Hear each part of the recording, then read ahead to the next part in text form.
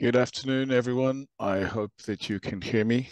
Um, my name is Darren Breen from iMEDicare Limited. I'm the director and owner of iMEDicare, which is a pelvic health device specialist since 2004. So, in fact, we celebrate our 20th year of trading this year, just a few weeks ago. So, thank you for joining the Efemia Academy. This is the first in a series of 4 lectures.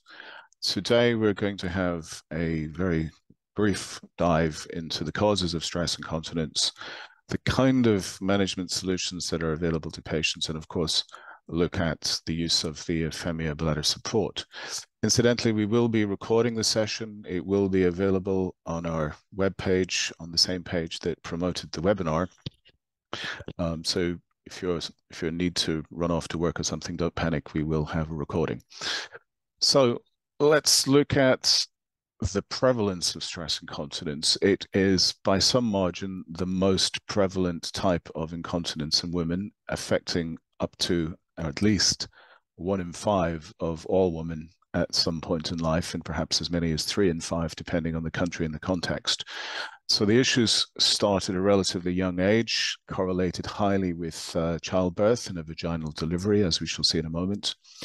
And it comes with it, obviously, a high degree of comorbidities. It can lead to depression, anxiety, poor performance in the workplace. It can interfere with the ability to form social or sexual relationships and generally impact on confidence.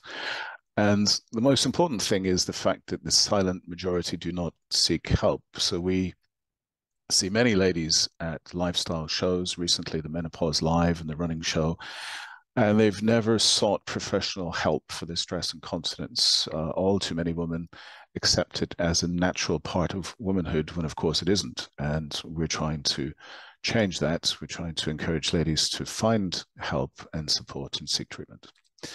So, vaginal delivery of a child is by far the #1 risk factor for stress urinary incontinence. So you can see on this chart, which was an assessment of over 15,000 ladies in Norway, and comparing ladies who've never had a child with a cesarean birth and a vaginal delivery. So you can see that the prevalence of stress incontinence for ladies with no delivery or cesarean delivery is quite closely correlated. But once you have a vaginal delivery, the risk of stress incontinence doubles or triples depending on age. And of course, that increases with the more children that you have. And it's relatively easy to understand when you think of the large baby head moving through a fairly narrow vaginal corridor, stressing and stretching ligaments and muscle tissues, leading to possible damage in levator ani, pudendal nerve damage, and possible episiotomy, all of which can have a fairly lasting impact during or after the pregnancy. So the pregnancy itself is a risk factor in so much as the hormone profile changes, the increase in progesterone reduces muscle tone and increases the laxity of connective tissue and ligaments. And of course, the weight of the baby bearing down with increasing force throughout the gestation can be very problematic. So it distorts shape and support, natural support. Chronic coughing is a major factor. Conditions like smoker's cough, chronic obstructive lung disease. Up to 64% of women suffer stress incontinence with a severe fit of coughing. Obviously, severe obesity is a factor with the additional weight pressing down on the abdominal content. And then menopause can exacerbate the problem, again, because of the hormone profile change. So the decreasing production of estrogen can impact on muscle tone quality and connective tissue laxity. We also see an increase in urge incontinence at this time. Chronic constipation is the straining on the abdominal wall, and of course, impact incontinence is another big factor. Up to 40% of women of all ages, and including professional athletes who are otherwise very fit and well, can suffer from impact incontinence. And so when they hit the floor with incredible force, the intra-abdominal pressure can increase by as much as 23 kilopascals. So because of the short urethra, 2 inches, 4 centimeters in women, the hypermobility of the urethra can lead to a change in the urovesical angle, and urine can escape. And of course, connective tissue disorders like scleroderma, lupus, Marfan syndrome are also risk factors. So this interesting chart maps out the prevalence of the main types of incontinence in women through age. And so you've got stress incontinence, urge incontinence, and mixed incontinence. And straight away you can see on the top line, stress incontinence is the most prevalent, with a linear increase through time up until the age of 40. And this is very highly correlated with the child's birthing process, especially ladies have 2 or 3 or more children, increase their risk factor. Then it appears to plateau and drop off after the menopause. Now, this is actually not true. In reality, the prevalence of urge incontinence is increasing after the menopause because of the impact of a declining estrogen.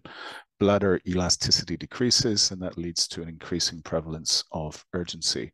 So these ladies actually have mixed incontinence. They still have stress incontinence, but now they have the added problem of urge incontinence to deal with. So ladies who do seek help will often turn to the internet. There are many support charities, Bladder Health, Bladder and Bowel UK, the NHS has a lot of online resources. But ultimately, a patient will seek a definitive solution through a healthcare professional, either in the context of the NHS or privately.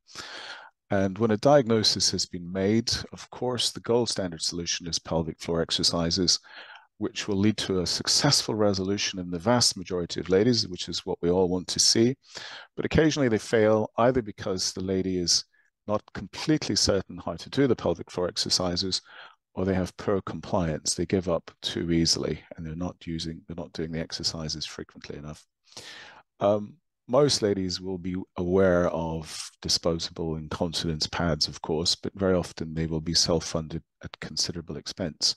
So generally, ladies are not that aware of intravaginal supports, which is where, of course, the healthcare professional comes into play. Efemia, as we shall see, is a very useful resource in the management of stress incontinence, both in the shorter and longer term. Surgical interventions such as bulking agents or tension-free vaginal tape tend to be left to the most severe cases where pelvic floor exercises are not going to work. And of course, there are risk factors associated with the invasive procedure. Bulking agents tend to have to be repeated intermittently.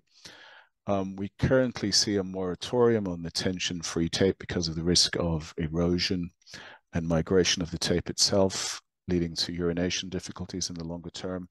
Autologous sling is still a possibility, but it's not suitable for every single patient. And in fact, there is a school of thought that Efemia could be used as a proof of concept for the autologous sling. So let's look a little bit more at Efemia, bladder support. It really should be called Efemia mid-urethral support, as we shall see.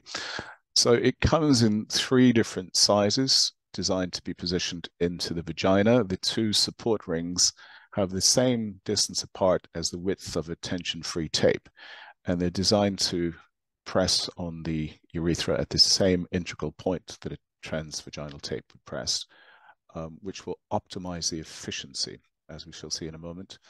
Very easy to clean, made of soft medical grade silicone. They're sustainable, so each device can be used for up to 16 hours per day without the need for removal.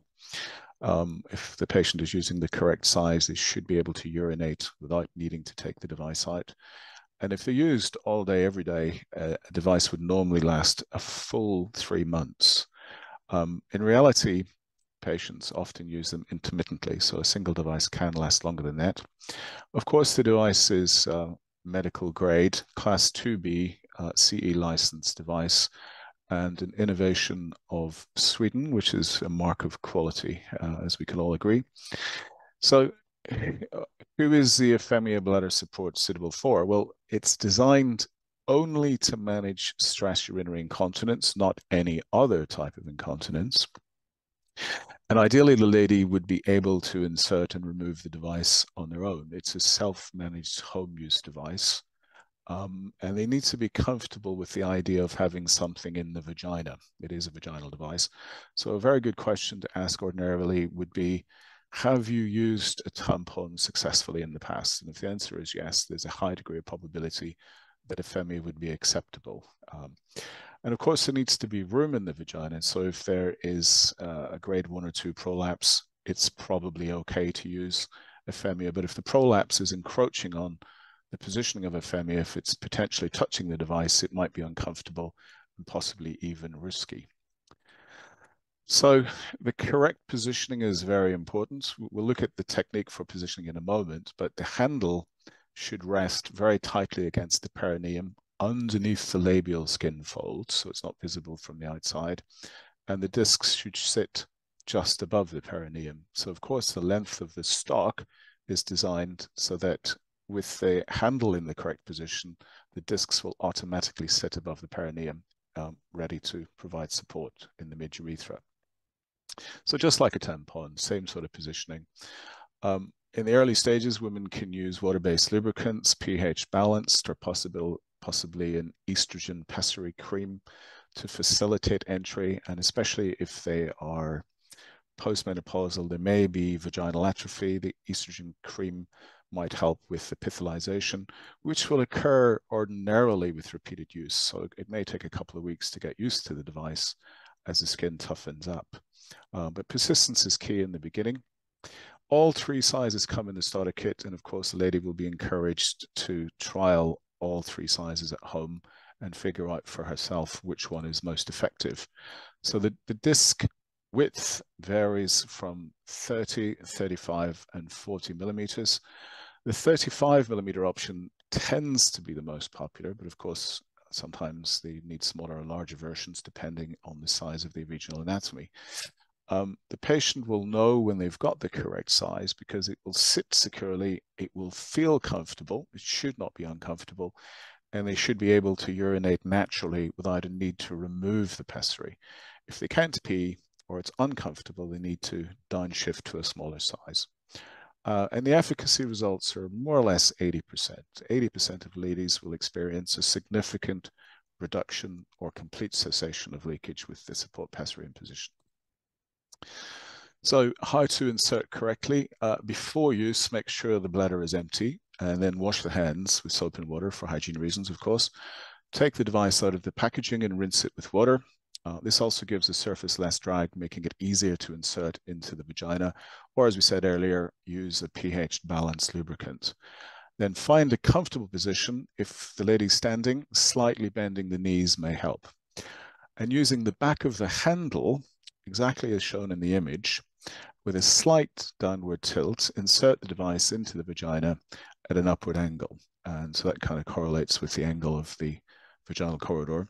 So push the device in until the handle rests tightly up against the pubic bone or the perineum, and then allow the labia to cover the handle. So when you've done that, as we said earlier, because of the length of the stock, the discs should sit above the perineum, providing support in the mid-urethra.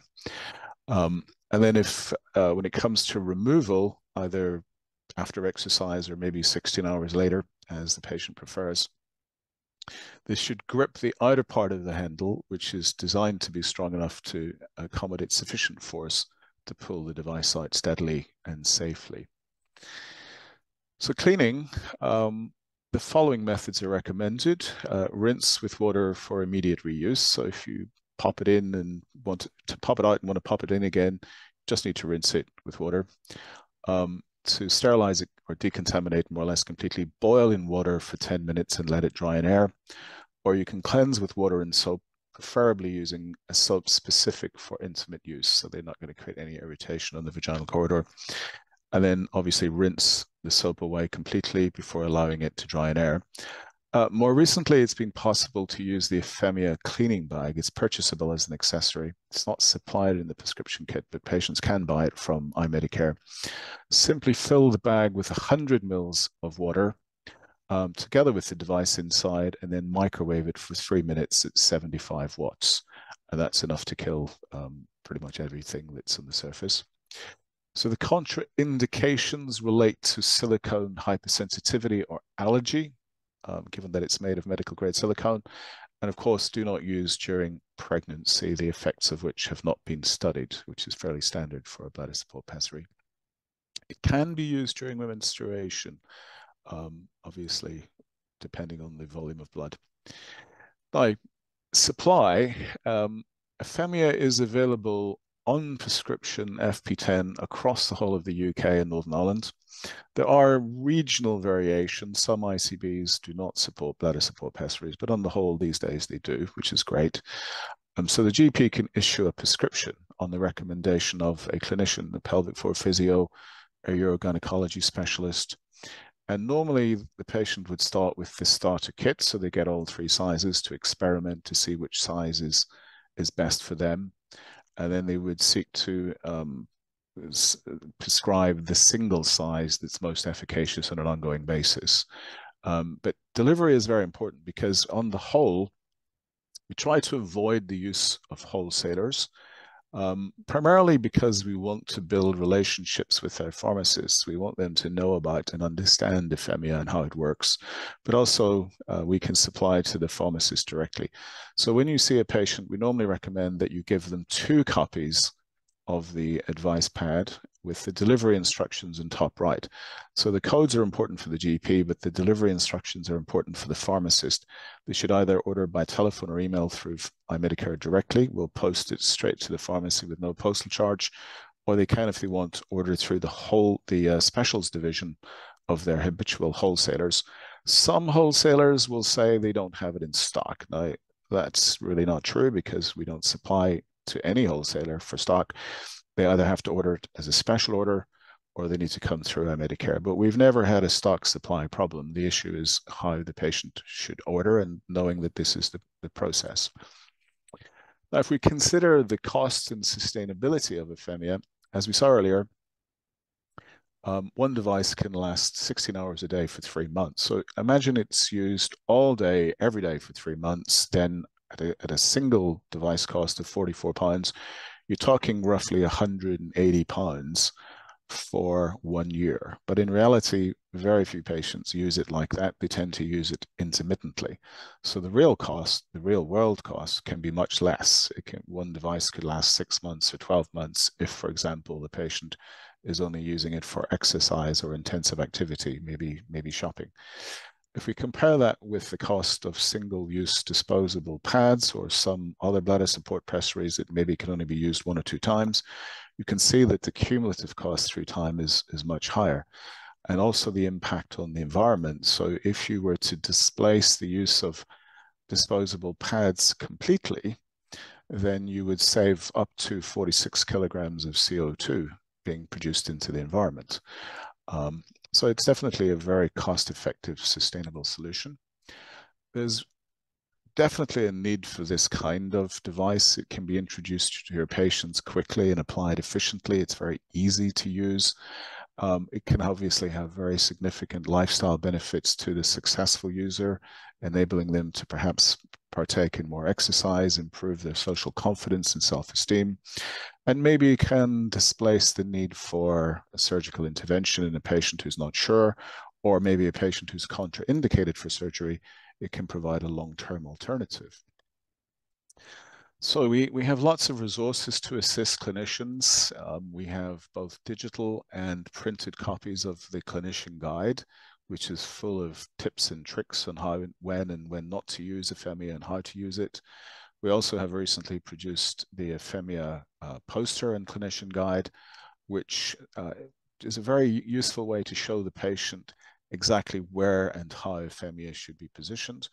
All of these are available on request, including samples of the device to show the patient what it looks like, copies of the advice pad for the GP and pharmacist, and of course, patient brochures. So that brings us to the conclusion of this fairly rapid introduction to Efemia in the context of stress incontinence. You can seek further information from Efemia directly or from iMEDicare on My Pelvic Health, or you can email us on contact@imedicare.co.uk. We have a team of full-time medical grade representatives all over the UK, full UK and Ireland coverage available to offer detailed technical and patient support at will. So hope that was useful and that you'll be able to join our further classes. We have Claire Bourne talking about the pelvic floor in the 4th trimester on the 2nd of October. We have Elliot Stackhouse from iMEDicare going a deep dive into the technical aspects behind the design of Efemia and the clinical research to explain why it's so efficacious. And then we finish off with Claudia Cotry looking at stress incontinence in the menopause on the 14th of October. So I will stop sharing and screen sharing and try and have a look at the questions and answer those if we can. So do we have any data on comparison with other vaginal devices for SI? Not study comparing directly, but we do have our own efficacy studies. So you can then compare with the efficacy studies of other devices, which is a simple way to look at that answer. And then, of course, you get anecdotal experience from your own patients, which is generally very positive when Efemia is applied correctly in the right context. Any other questions? Which is the best constant for order booklets and information? I think that means how do you get a reliable supply of devices or of brochures?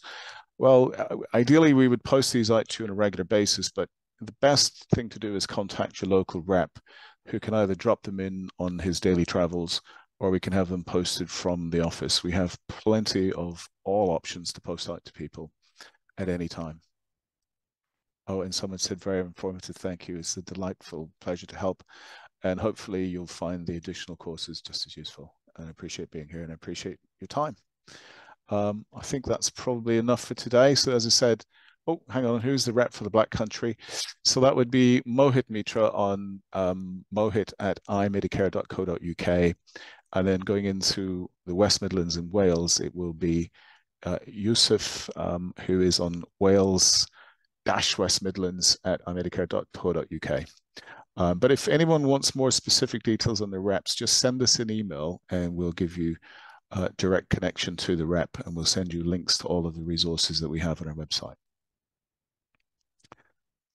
And yes, we will type all of those. Yes, well, Mohit, M-O-H-I-T at iMEDicare.co.uk. I'll just type that right now for sake of ease. Brilliant. Okay, thank you very much, people. We will click end unless we have any other questions. As I said, this will be available on our website to review later via YouTube, and the deep dive with L8 Stackhouse will go into Efemia in a lot more technical detail. So we've had quite a superficial approach today, but hopefully that was enough to whet your appetite for the further webinars in this series. Many thanks.